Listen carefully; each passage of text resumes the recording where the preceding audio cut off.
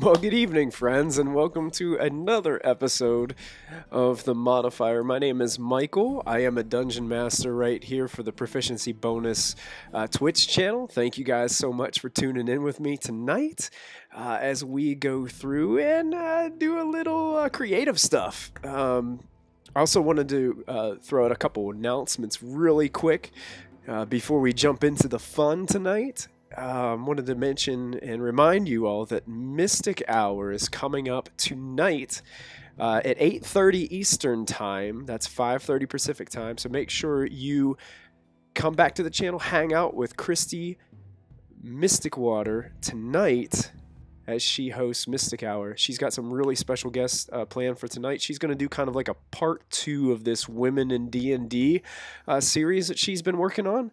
She has 3 lovely ladies from the Critical Role fan club that are going to be joining her. They're going to be talking a lot about Critical Role and the impact it's had on their lives. They're also going to have a special guest, a craftswoman from Wormwood Gaming is going to be joining them live tonight. So that is going to be pretty amazing. I'm actually super stoked. All my players from the Friday Night Storm King's Thunder campaign that I Dungeon Master for here, they pitched in and they got me a gift card to Wormwood Gaming, and I just recently purchased a zebra wood tabletop dice tray from Wormwood. I am so stoked. It's supposed to be it shipped out today, so I should have it in my hands on Monday. So maybe next week whenever I go live I can show it off for you guys so you guys can check out what one looks like. And but I highly suggest checking out Wormwood Gaming to check out some of their awesome crafts that they've got that are used for tabletop roleplay. It's amazing. Also wanted to let you guys know that Storm King's Thunder episode 44 is airing tomorrow night at 8 p.m. Eastern, so make sure that you come check us out. And also, I wanted to give a big shout out to all of our followers. We've recently reached 250 followers on Twitch. So thank you guys so much for clicking that follow button and hanging out with us each week. And thank you all so much tonight for joining me as we kind of dive back into doing some creative stuff with 5th edition and things like that. So I hear you on that, Josh. Wormwood Gaming, they get kind of pricey. That's why I had to rely on gift cards for my friends and birthday to end up purchasing what I really wanted. But yeah, thank you guys so much for following. So if you're tuning in right now, go ahead and click that follow button. It's absolutely free to follow. Does nothing but help encourage us to keep on producing this content, which we hope that you enjoy. So I'm gonna dive in a little bit tonight. Last week before Mystic Hour, we took a dive into reskinning some undead from the monster manual. We took a skeleton and we kind of gave it this elemental magic about it. We made it a frost skeleton. And we kind of toyed around with that a little bit. We kept it like a low level, but I had some people in chat that were saying, man, this would be a really epic monster if we could boost up that challenge rating and make it more of like a boss or make it more of a tougher creature, which I totally agree with. So what I was thinking about doing is maybe sometime in the future jumping on here and, man, let's make some undead bosses, you know, some challenge ratings like up high, up past 10 or something like that, to where we can really juice these guys up. But it was an awesome episode of the Modifier last week. Thank you guys so much for pitching in chat. And please keep doing so this week as well. What this is going to be a multi episode just stream. I can't cover all of this. There's no way I'm going to be able to cover all this, but I'm calling tonight Building a Dynamic Encounter. The reason that I'm doing this tonight is because my game store group, which meets on Sundays, we're also going through Storm King's Thunder because I know it pretty well. I'm running it with my other group. They have themselves in quite a predicament. At the beginning of Storm King's Thunder, there's a place where, as they're going through the village of Nightstone, there's an orc attack that's supposed to happen with an orc war chief leading kind of like a band of what's left of his army out of the Deep forest towards the town. Well, these players, they caught this group coming from a distance, and they decided, hey, let's bolt. Let's get out of here. So they made their way out of, oh yeah, definitely throwback to Nightstone, Christy. But they bolted out of Nightstone, leaving the drawbridge down, leaving the town open for the taking. And they went to the Dripping Caves to take care of Hark and the trapped prisoners. Well, upon returning back with all these 31 odd villagers, they discovered that there were orcs in every one of the lookout towers, and the drawbridge was up. So this created an interesting scenario where they sat there and they planned for a good 45 minutes at least, maybe even an hour, on how they were going to get in.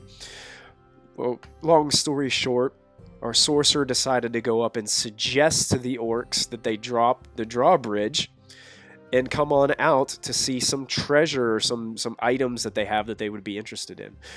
The suggestion worked. They dropped the drawbridge. The orcs came out.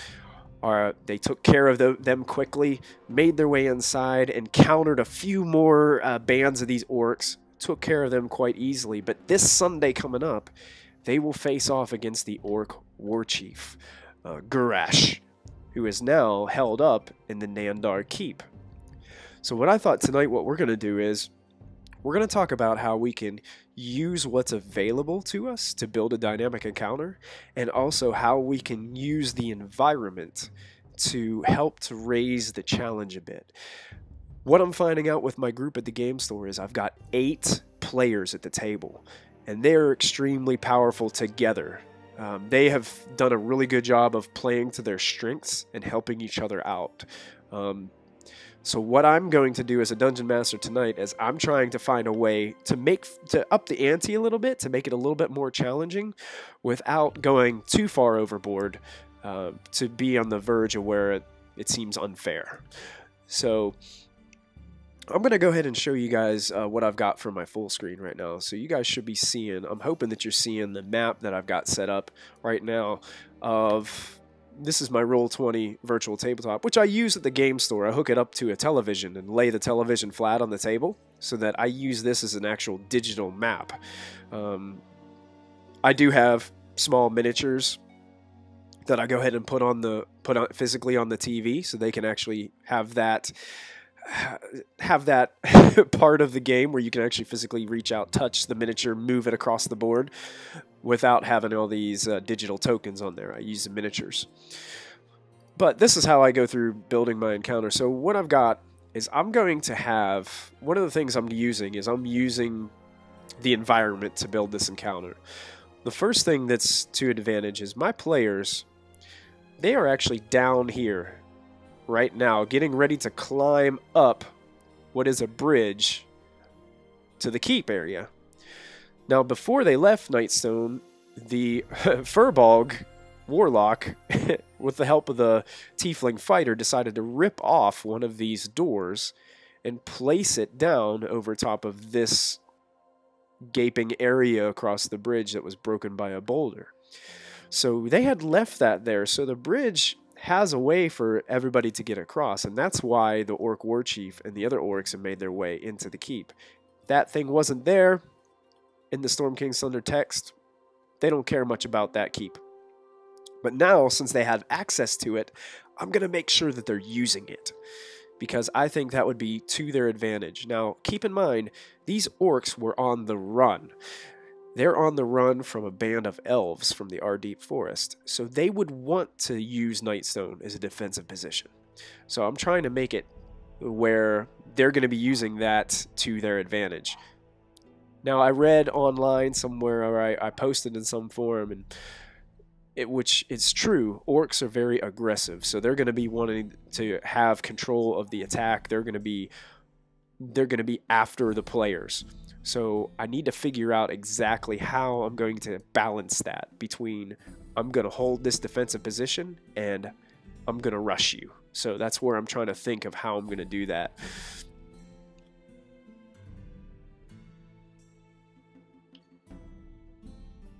That's a good idea. MX Lip, a touchscreen tabletop gaming table would be amazing. Currently, right now, I'm just using a 32-inch flat screen TV to do what we're doing. I wish it was a little bit bigger, but then again, I wouldn't want to be carrying it and lugging it back and forth to the game store every week. So, but yeah, that's a great idea. Especially with this campaign, Storm King's Thunder, the maps are humongous because you're talking about giants, and with giants comes giant maps. And that's the one big flaw about Storm King's Thunder that I see is if you're going to have miniatures and you're going to be using a table, these maps can be huge. I'm talking, I started to map out Nightstone on the back of, I don't know if you guys have realized this, but on the back of wrapping paper, there is a 1-inch grid system already aligned to where you can easily cut with scissors. So what I did was I blew up, I basically took a Sharpie and just started drawing Nightstone on the back of this wrapping paper. And when I started to get, I got about halfway and I'm like, wait a second. There's no way I'm going to be able to put this out in the game store. We're going to take up half of the store, which is impossible because there's not enough room for that. It's always crowded there. So I had to go some other way, so we went digital. So have a good night, Christy. We're getting ready for your show as well, so we will see you soon. And we will all be tuning in to Mystic Hour tonight, so go get yourself ready. We will be seeing you soon. Awesome, awesome. So what we're going to do tonight, let's go ahead and see what we're going to do. First thing I want to do is I want to look at the enemies that my players are going to be encountering first. First and foremost, I've got the War Chief. Now, the War Chief, according to the Storm King's Thunder text, when he first arrives, he's actually injured. He suffered some arrows, took some arrows from the elves that they were trying to raid. They were trying to attack these elves. Well, things didn't go so well for these orcs, and that's why they were retreating out of the forest. Gurash suffered some wounds, and he was down to 60 hit points. But here's the deal. They were supposed to encounter this at level 2. They are currently level 4. And now that the orcs have had time to kind of relax a little bit, I was just going to go ahead and bump his hit points back up to full. Because, you know, he's had time to kind of wrap up his wounds a little bit, kind of lick his wounds from that elf encounter. And I think my players, if he's left with 60 hit points, that's not going to be very interesting for them. I want there to be some sort of challenge here, because I think there's a fine line between it can't be too easy, especially when it comes to something like that kind of resonates as a boss fight. They've been building up to this point. As soon as they saw that the orcs were coming to Nightstone, I think it's been ingrained in their minds that this is going to be something that is going to be a big epic thing.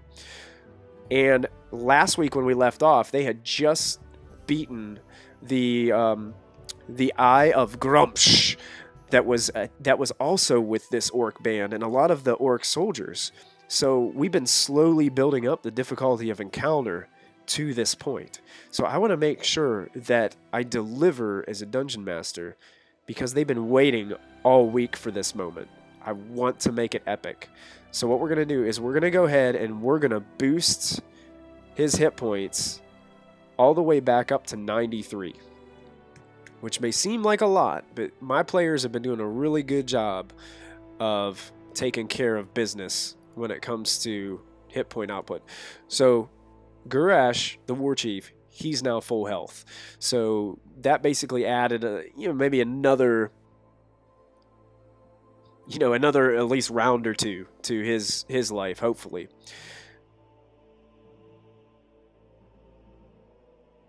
And that's true. Josh Posas says, do Capcom rules. Stronger, better performing players will face the same enemies, but these enemies will begin use swarming aggressive tactics.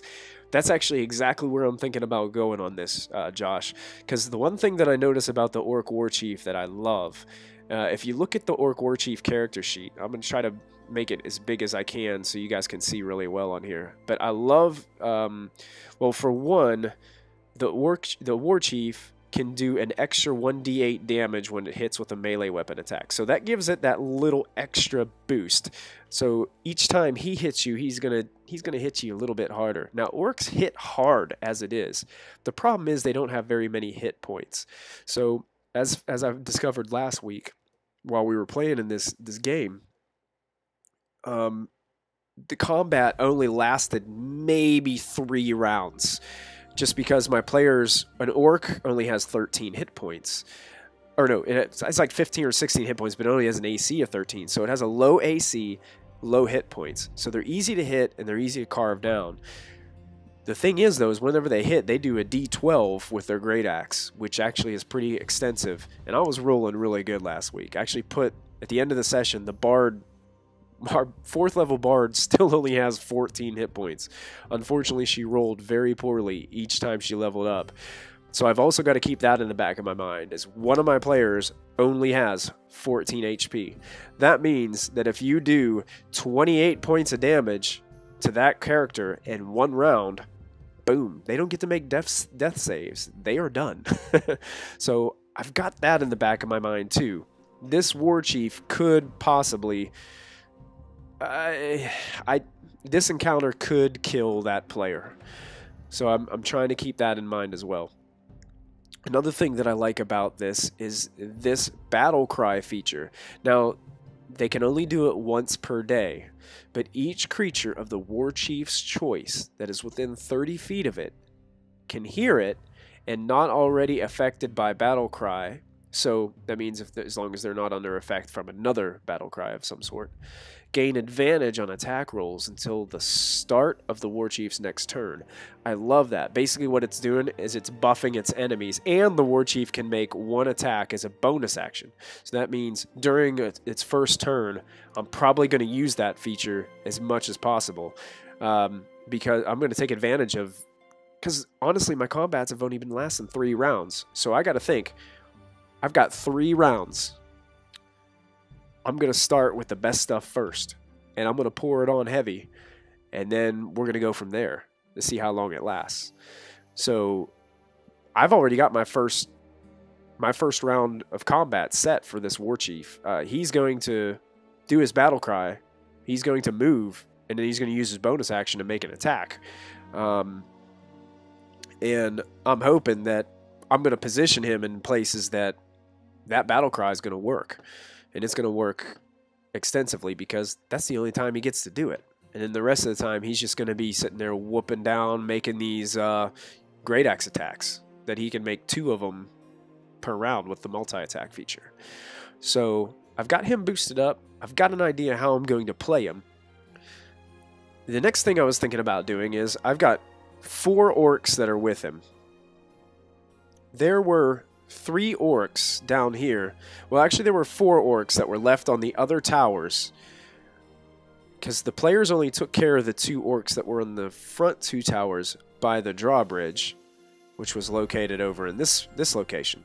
So they took care of the 2 orcs that were on top of those towers. Now the thing is they didn't take care of the other orcs. So there were 4 left. I had assumed that at least 1 or 2 of them would have noticed them coming in and taking care of some business, hearing the drawbridge come down. One of them did retreat to the keep and is now there to guard the War Chief.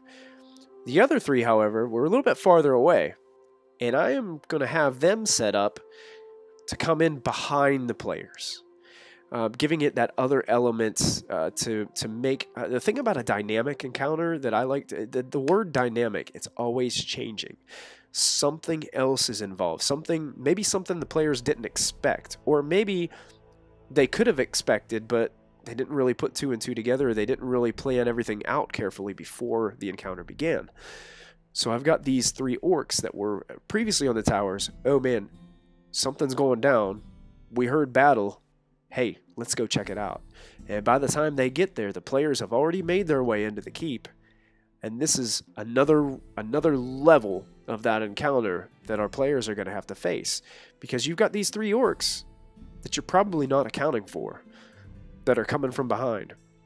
So if you do the traditional marching order and all your healers and spellcasters are in the back, this is a prime opportunity, especially with the orcs. The orcs can use a bonus action for their aggressive feature, and I can show you on the Orc Warchief character sheet. It says aggressive right here. As a bonus action, the orc can move up to its speed toward a hostile creature that it can see. So as long as they can see them, they can use their bonus action to basically dash up to them. And then they still have their regular action, which would be, for a regular orc, it'd just be a standard attack with their great axe. So they could do they could surprise our players a little bit with a feature, you know, just these simple orcs that are coming from behind. Are they going to last very long? Probably not. They're probably only going to get one good shot.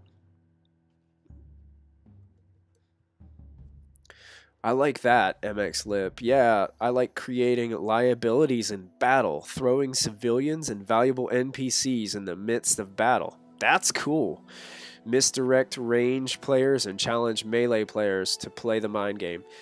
I agree 100%. Now, our players do have a couple of allies with them that I might be able to play with. Or the orcs. Orcs do take hostages, but very rarely I would say that orcs do. Only if they're using them or taking them somewhere to be, you know, gathering them to take them to their master, whoever hired them, or something like that. This is a situation where these orcs are pretty much defending this place and are going to defend it until the death. They've been running from the other elves, but I love that liabilities in battle, the civilians and valuable NPCs. Unfortunately, in this situation, all the valuable NPCs basically have vacated this place, so I don't really have any valuable NPCs at this moment. But MX Lip, definitely, anytime you can throw a hostage situation in there. Oh yeah, it's easier to do with changelings or mimics. Yeah. You know what's crazy is I never put a mimic in any of my games so far. It's nuts. I've been playing this game for a long time, and never once have I used a mimic. So I'm gonna have to change that. Definitely gonna have to change that. So we boosted Gurash. We've got 4 orcs. We have these orcs who I think I'm gonna have come in at the second round of combat. You know, the first round, we go through the whole round, we'll see how things are, and then I'll pop these guys in. So, surprise, here comes the orcs. You didn't know we're coming. I'll bump them in on the second round. I was originally going to wait till the third round, but my players are good, and they're going through these combats so quickly that I'm afraid that if I don't bring them in the second round, there may not be even a point to bring them in the third round, because they're just going to mow them down. 3 regular orcs, it's going to be no problem for them. They took on 7 last week, pretty handedly. So 3 is going to be cake. Speaking of cake, I've got Gurash up here, and I was going to let you guys chime in on what you think of this. But what I was thinking about doing is I was going to give Gurash, the war chief, 2 buffed personal guards. Now here's the situation. Our players already know how many orcs there are because they saw the orcs coming, and they have a ranger who rolled a really good perception check. So I told them the number of orcs, which was 24 that came there. So they've got this count in their head, and they know how many orcs remain. So they're going to hold me to it. Now I've got 4 orcs here on the top. What I was thinking about doing is I was thinking about changing 2 of these orcs out for 2 orogs. And I want to show you what an orog looks like and what their character sheet is. And the reason I'm thinking about doing this is to beef up this encounter a little bit. These regular orcs, not going to be much of a challenge. With the war chief, that's going to help them a little bit, but not too extensively, I don't think. I don't think they're going to make it more than 2 rounds if I leave it the way that it is. I'd like to see this one last at least 3 or 4 rounds. So what I'm thinking about, if I drag this Orog in here, I've got an Orog out here. Now these guys are pretty tough. I'm going to go ahead and click on them, and you can see basic info. That's kind of what they look like. Basically, they're a buffed up. They're savage. Like they're just a buffed up version of an orc. Orog, here we go. Orogs are orcs blessed with a surprisingly keen intellect, so they're smarter than the average orc. They believe that it's a gift from the goddess Luthik. Orogs prefer to live underground.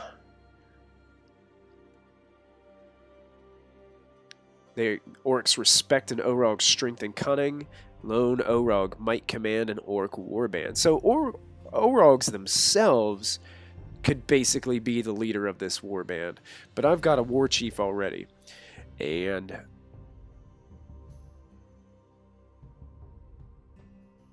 this, yeah, detached, wanting nothing more than to hack their enemies into pieces. You know, that's...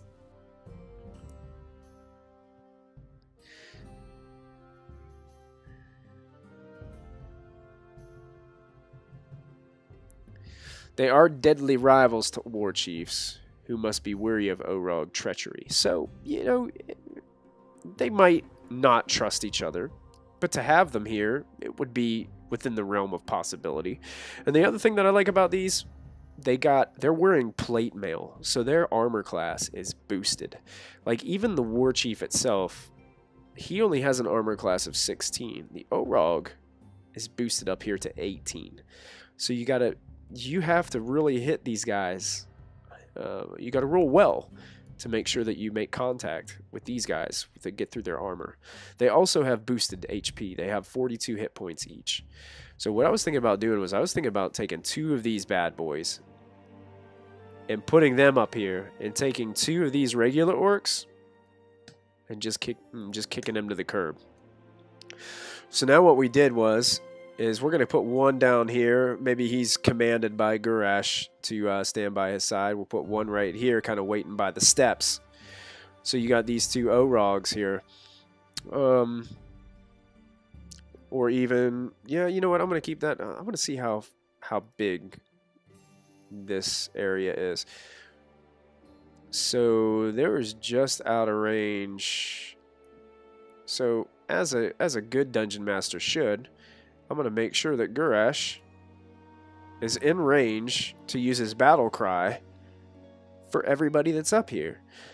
You know what? Gurash wouldn't hide. He wouldn't hide at all. He'd be ready. So we got Mr. Orog and Gurash right there. You know, he's not going to hide from these guys. You know, what's he got to fear? He's an orc war chief. Come on. Who's going to mess with him? Bring it on. You know? Another thing that I've got to keep in mind is at the end of last week's encounter, our cleric, who is the race Asimir, was flying, and was actually flying above this entryway. If he was flying high enough, everybody up here would have seen him, and he would have also seen all of them. So I've also got to keep in mind as a dungeon master that they are going to know exactly what's coming for them. These orcs might even try to throw javelins at him at the very start of our next session. So if he didn't realize they were up there, he will very quickly. And they're probably in desperate need of a short rest as well. So I got to keep that in mind as well. My players have not rested. The bard is unconscious, taking a beating. Some of the other ones have lost hit points from the great axe attacks from these orcs down here at the base of this ramp. So that in itself adds a little bit of intensity to the encounter. They haven't had a rest. They've been in 3 little fights so far. I mean, granted, 2 weren't very challenging at all. They've been in 2 little fights and 1 bigger fight. Hadn't taken a short rest. So if the Asimir decides, hey, let's charge up here now when he sees them, that's going to add another level of intensity to this encounter, because they're not going to have time to take a short rest, spend hit dice or whatever. But if he decides to retreat down here, there is an opportunity that they may be able to flee to one of these other areas, get themselves ready for the battle. That might change even the way these orcs approach. These orcs might already be there if they go back and they take a short rest. And that could add a little bit of interesting element to the encounter. So, as a dungeon master, I'm kind of like, ah, man, this could go either way, and that's exciting. That's the one thing I love about it. So we can see how this happens. Perhaps these orcs go up there and they can kind of get ready. Maybe they barricade the door up here or something like that to get things ready for something happening.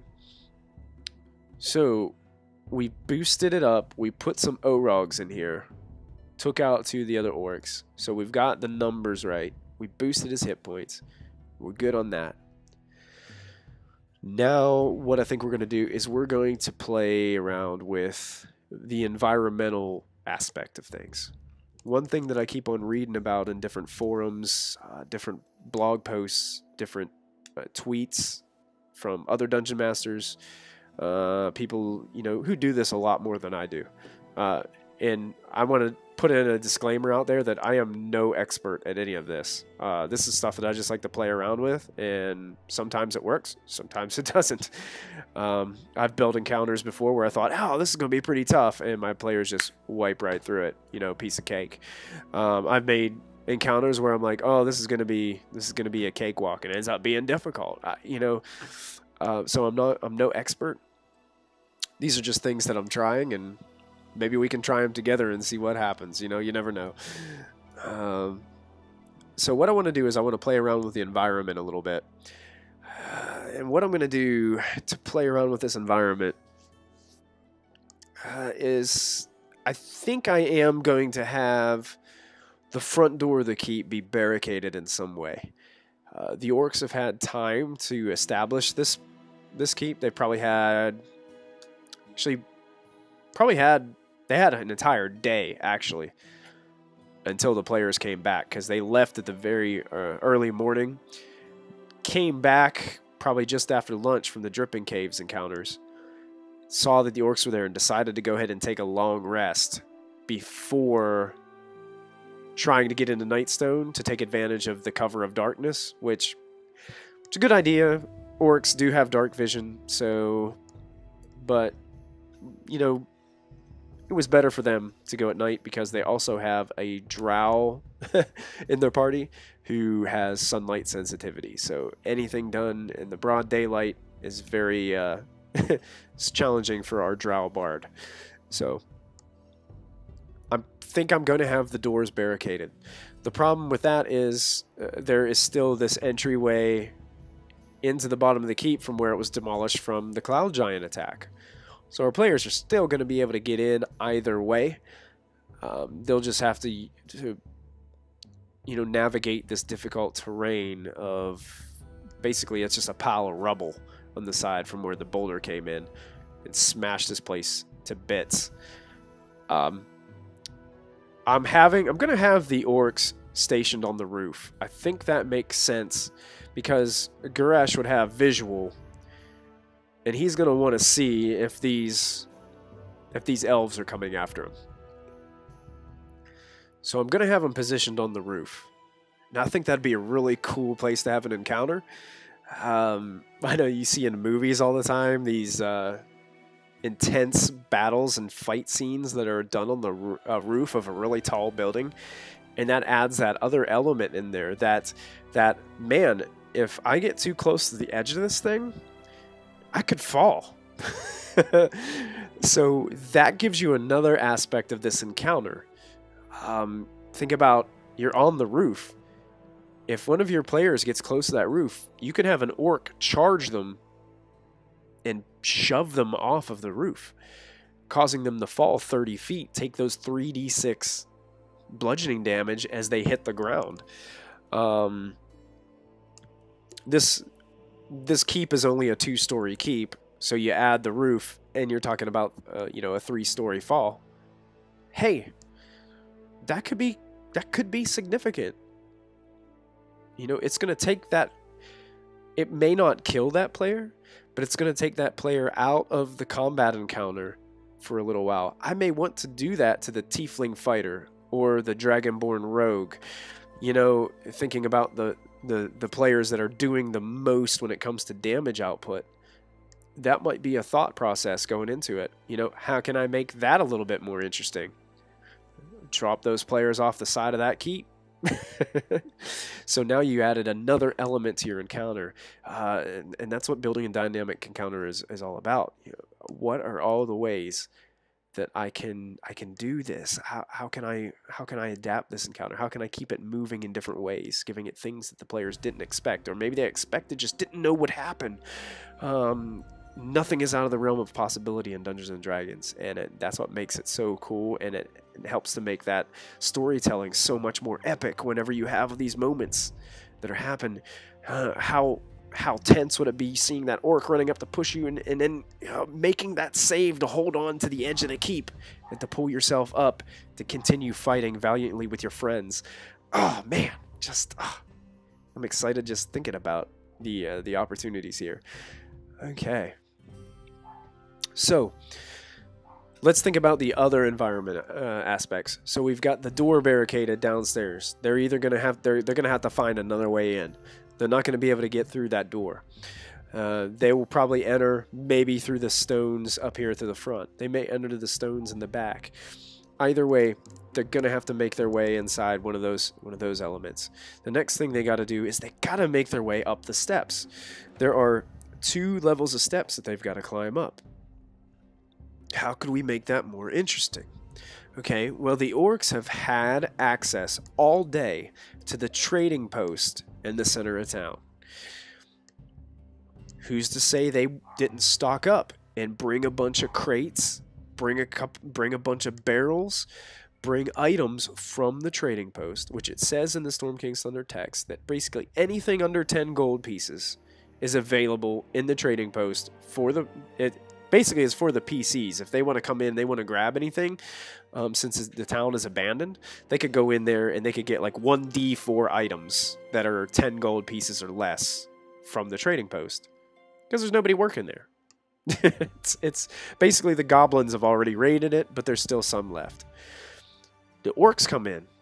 Hey, we could take all this stuff. Let's take it up to the keep. We can use it. Things like, you know, maybe javelins. Maybe they have a barrel full of javelins so they don't run out and they could just keep whipping these things off the top of the keep at the players while they're trying to get in. That's a possibility. Leave it totally up to your ranged fighters to take care of the 2 front end orcs. Then what I also was thinking of, what if this Orog, or if they take a short rest and these other 3 orcs are up here on top of the roof too, what if they had torches? They got them from the trading post. They've got some torches. They could take flasks of lantern oil. Perhaps they got flasks of lantern oil from the trading post. And as the players are trying to come up these steps, have the orcs tossing these however many flasks of oil they've got and trying to hit the players with the flasks of oil as they're coming up the steps. And then using the torches to try to ignite them.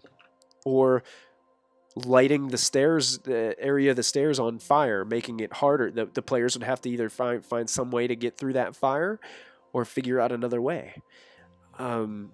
Changing the encounter in that way. Tossing oil flasks, igniting it, making flames and smoke fill the inside of this staircase, making it even harder for them to get to where they want to go.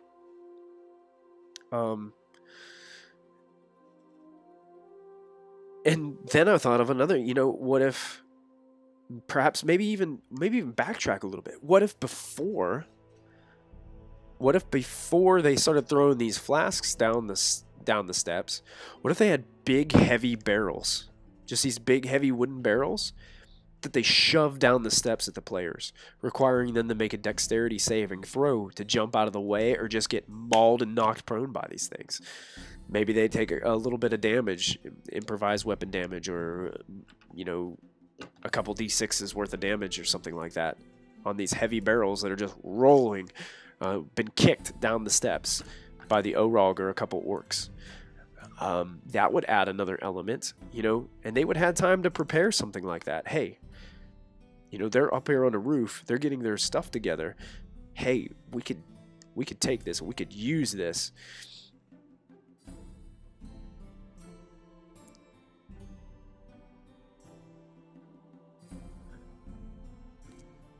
For this scenario, would you be considering cover applications? It might be a bit difficult. Josh, what do you mean by cover applications? Like something that bonuses to AC based on whether they have a little bit of cover or not? True. And you're right, Josh. It may be difficult.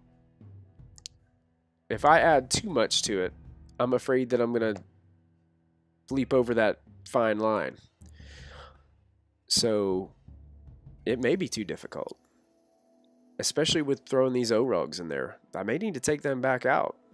I need to maybe take them out and just put the regular orcs back in, because if I'm going to be adding all this other element on preventing the players from getting up here in the first place, this roof encounter may be a little bit too hard.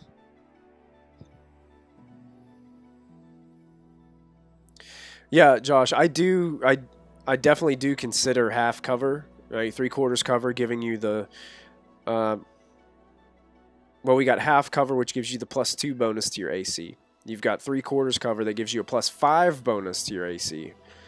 And then you have full cover, total cover, which basically means, you know, unless you have a spell that hits anything with full cover, they'd be pretty much out of question. Orcs are not very good when it comes to ranged fighting. So I think basically their advantage is going to be once the players get to the top of this thing. That's where the strength of the orcs is going to come in. These couple orcs may throw a few javelins at the characters coming in. They're not very good at it. They may hit 1 or 2 of them before they actually get into the structure. And the next time they'll encounter them is basically on the steps. So, I don't know. What do you guys think in chat? Do you guys think maybe the Orogs are a little bit too much? Do you think maybe I need to drop some of the stair attacks based on coming up the steps to the players? What do you guys think? Because I definitely don't want it to be too difficult. And I'm seeing, you know, Josh in chat, you're right. It may be too hard. Because if you think about it, an Orc War Chief right here, his challenge rating is already a 4. And the way that works, challenge ratings work in Dungeons & Dragons is challenge rating 4 means for, you know, 4 to 5 level 4 players, him by himself is an adequate challenge. But then you add in these other elements, the terrain, the environment. Keep in mind, though, I do have 8 level 4 players. That modifies things a bit because I think the key to it is the action economy. So far, it's mostly been in the hands of my players. And that balance is a fine line when it comes to challenge rating. Because anytime the players get more actions than their opponents and their enemies, it weighs highly in favor of your players, which is not a bad thing. But in order to make a challenging encounter and raise the ante, so to speak, a little bit, I think the key to it is that action economy. And in this situation, I think what I'm doing is by adding some creatures that have multi-attack, it's giving a little bit more balance to that action economy. I also have a sorcerer who has Quicken spell, so he can basically, you know, fire off some normal spells with his bonus action. So that is another thing when it comes to action economy that kind of favors them a little bit. They're not level 5 yet, so they're not doing double attacks or anything. The fighter hasn't got an extra attack yet, neither is the rogue. So if you think about it, you got your players, you got eight turns in that round. Right now, if they come up here as it is, I've got 1, 2, 3, 4, 5. I've got 5, but these 3 have multi-attack. So I basically count that as two actions whenever we're talking action economy as far as the NPCs or enemies go. So that's kind of how I'm balancing it. But yeah, what I can also do is yeah, they're not exactly tier 2 characters yet. They're almost there. Yeah, it is. It's a very fine line. What I may do, Josh, thinking about that over is, I may, because none of these tokens are going to be on this map when my players see it. What I may do as a dungeon master, and dungeon masters, you know, your table, your rules, which is the one thing that I love about Dungeons and Dragons. I may keep these OROG tokens just to the side. And if I see that the players are really struggling, I may not make them OROGs. I may just have them as be regular orcs. And then once they get up to the top, make that, like, even make, as these orcs are just popping out and just throwing barrels and oil and fire down at them, I may not make it to where they can see them too well, or they just look like orcs, and then kind of gauge the encounter based on that. If it's a cakewalk for them to get up to the top, then I would slam those 2 OROG tokens out there. If I see that it's beating them up a little bit, I may just throw 2 regular orcs up there and then just call it that, and then have Gurash just try to go nutso on basically the first person that comes up there, which will probably be the Tiefling fighter, and our sorcerer will probably use enlarge on him once he gets up to the top. So I've got an idea of what spells that they have and what they're probably going to do based on their other encounters. So that's another thing you got to keep in mind too. Your players, especially if you've got smart ones like I do. I've got smart ones in both games that I DM for right now. Got incredibly smart ones on Friday night on my online game.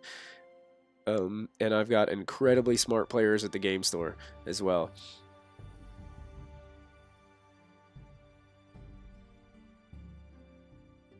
And that's right, Josh. Josh says that would be fine too. As DM, you technically control the world cosmically. At any point in time, enemies change, exist, not exist at your judgment on the fly. And honestly, and that's sometimes that's what makes Dungeons and Dragons work. And sometimes it ends up being a die roll as well. What can happen, what can't happen. And I know right now I'm building a difficult encounter, but I think I do want to challenge them at least with this so far, because after this, they're going to be challenged again. A little bit going forward. Maybe the next couple of encounters won't be quite as challenging as this one. But then again, once they start meeting the giant confrontation head on, things are going to start to get a little bit harder for them. But at level 5, once you hit that tier 2, like what you were talking about, Josh, you find out that your characters do get pretty powerful at level 5 going up. As I found out in my Friday night campaign that airs here tomorrow night at 8 p.m., these characters are extremely powerful now. I mean, I had my Friday night group take out basically, they're smart about it, but they took out basically 12 frost giants, a dozen of them. And they're able to do so because of how powerful they've gotten once they hit that tier 2 part of their character creation, character development. So we've got this going on so far. You know what? I'm going to go ahead and put some in here just to remind. I wonder if I can find some crates or something that I can put out here that are like free. Yeah, like something like that, like a wooden crate. Ooh, there's like crates and barrels. I like that one. So we can drag that up there. Maybe some crates and barrels right here. We can copy and paste that one. Maybe some crates and barrels right there. That'll give that aspect. I like that crate too. We'll put that crate over there. Put it right beside him. Yeah, so they've got some equipment, some materials here that they've gathered up from the trading post. Yeah, so we've got so many different elements here to this encounter. We've got, first of all, the approach. They've got to climb up here, which isn't going to be a problem until the orcs see them. You've got the barricaded door. You've got to come in through the difficult terrain, either in the front here or curve around the backside of the keep to get in here. You've got to make your way up the stairs with these orcs rolling barrels and throwing flasks of oil and torches down at you. And then once you get up to the top, you've got to deal with all this at the top. On top of that, trying not to get shoved off of the roof. So there are a ton of different ways that this encounter can go. And you can build it really any way that you want it. And like I said, with our conversation, Josh, going through this, you know, as a dungeon master, if you feel like your players can't handle it, or they're about halfway through, they can't get up these steps, I'm just going to change those 2 Orogs back to orcs and just see how they do. And what I may do is, if they decide to take a short rest, I may take one of those Orogs out of there, especially if these 3 orcs have made their way back up to the top of the keep. Because I think that having 2 Orogs up there with those 3 other orcs might be a little bit overwhelming once the players actually get to the roof.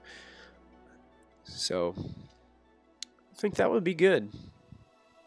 So just to kind of recap what we talked about tonight in building a dynamic encounter, the 2 things that I focused on were using what you already have.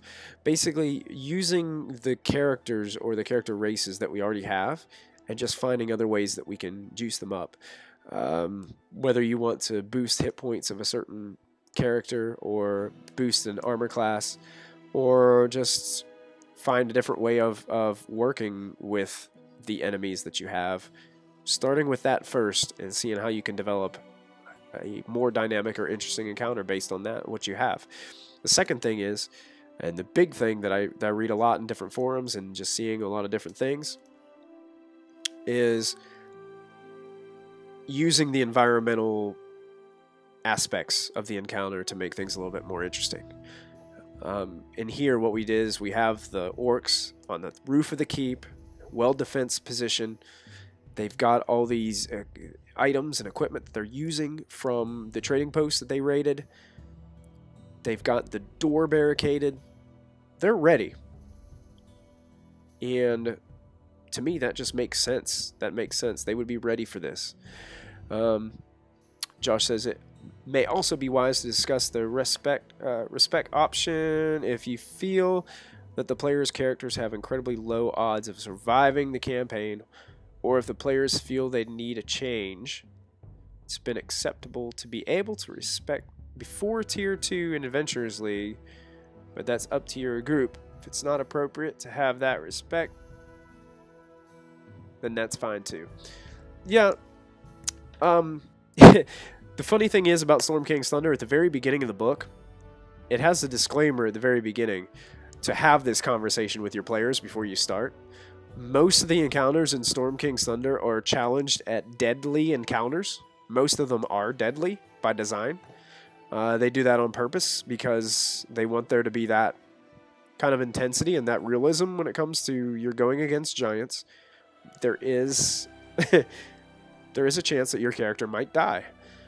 And they really flushed that out at the beginning of Storm King's Thunder, and I was lucky enough that I've got 2 groups of players that I've had this conversation with, and they both said, you know what, we understand it's just a game. We know that there's a chance that my character could die. I'd be fine with rolling up a new one if that happens. So that's a good point, Josh. You always want to bring that up with your players, usually ahead of time, usually before you start a campaign, just to get that out of the way and out in the air. Especially, you know, this game is pretty challenging at times, and hey, no harm and no foul in running away and coming back another day as well. So if they find out they're too much for them, they can retreat. There's always that option too. So we'll see. I'll let you guys know next week how exactly Sunday goes and how my players end up managing this this encounter with these orcs on the roof of the Nandar Keep and Nightstone. So I'll keep you guys posted and let you know. Other than that, I'm just going to remind you guys tonight that we have Mystic Hour coming up in about 30 minutes. So make sure you guys stick around. Christy Mystic Water is going to be hosting that awesome show. It's a talk show. Tonight she's going to have more women of D&D. Tonight's focus is going to be more on Critical Role and its impact on D&D and women in D&D. We also have a craftswoman from Wormwood Gaming that's going to be live with Christy tonight. So if you have some questions you want to ask for someone who works at Wormwood, or any questions pertaining to Critical Role or anything like that, make sure you guys jump into chat and make sure you type those in and get those to Christy, so she might be able to put those questions on air tonight. Don't forget, Storm King's Thunder episode 44 will be tomorrow night at 8 p.m. So we're hoping that you can join us for that. If you haven't followed our channel, make sure you follow our channel. Subscribe to us on YouTube to catch up on all of our previous episodes. And thank you guys so much. Reaching 250 followers on Twitch, that was a big deal for us. So thank you guys so much. We do appreciate the support. It's humbling beyond belief, to say the least. So before I go tonight, next week, I'm not sure what the stream's going to be about. It may be another another episode of this dynamic encounter based on where I am with my campaigns. It may be another reskinning of the undead, because we only got to reskin one of those undead creatures last time. And I've got a couple other undead creatures in mind that I would like to stream on the modifier, and we can adjust them and we can do some cool things with them. So make sure you guys come and check that out and help me out in updating and building these new enemies for possibly some of my groups to run into in the future. Other than that, man, thank you guys so much for checking in tonight and hanging out with me. Don't forget, 30 minutes. Mystic Hour will be right up.